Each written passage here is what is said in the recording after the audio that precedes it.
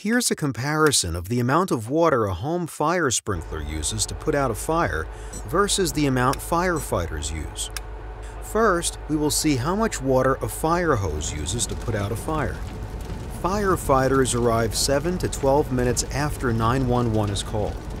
In the meantime, the fire grows and spreads, filling your home with toxic smoke and fumes.